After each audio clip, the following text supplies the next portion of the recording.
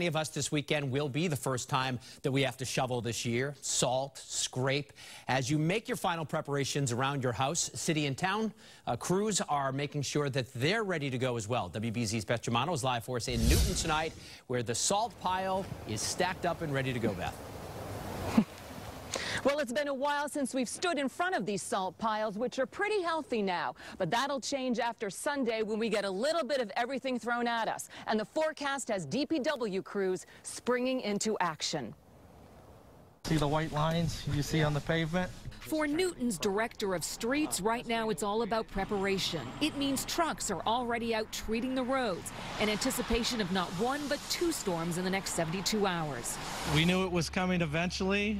We're only halfway through winter, so the best we can do is prep, go out there, put the plows, do the best job we can. Brine trucks are being filled, and it's been a while since we've seen front-end loaders digging into the salt piles that have been largely untouched this winter. That'll last usually about 3 to 4 storms, depending on the length of the storm. In Framingham today, DPW crews were also mounting the blades on the plows. And the DPW isn't just preparing for the snowfall. We're as concerned with the Arctic freeze that is coming at the end of the event on Sunday as we are with accumulations in snow totals. It is the first big snowfall of the season, and with a delayed start to winter weather, there's been plenty of procrastinators. It's why Norfolk Power Equipment in Wrentham is getting a last-minute rush to repair snow blowers for homeowners. We're getting them done as fast as we can, kind of shifted everyone to get that done as quickly as we can.